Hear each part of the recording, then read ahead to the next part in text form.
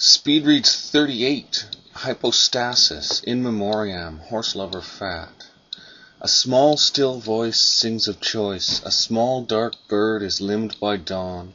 Black silhouette suddenly fills with light and feathers, an edge, a rim of light arriving, a slow sleep-crusted lid rising, an eye found, sky, cloud, and ground, a voice shouts, loud, unheard, unhearable, unbearable. The globe turns, the view shifts, and everything is moving at once, instants, happenstance. Instant passes seamless into another ray of golden sound, and the world hurls around the corner that never quite arrives.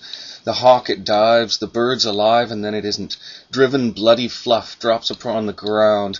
Dawn is riven by the sound of simple nature's winding down around your ears and eyes. Awake and hurry on, your job's not done, and dawn is gone, golden, and the day is long. Olden times are now, and then it comes around again, and perhaps we learn to sing again, perhaps before the dawn rips round the world edge again and burns it all in your eye again. Golden bird, sound unheard, call, call, and fall.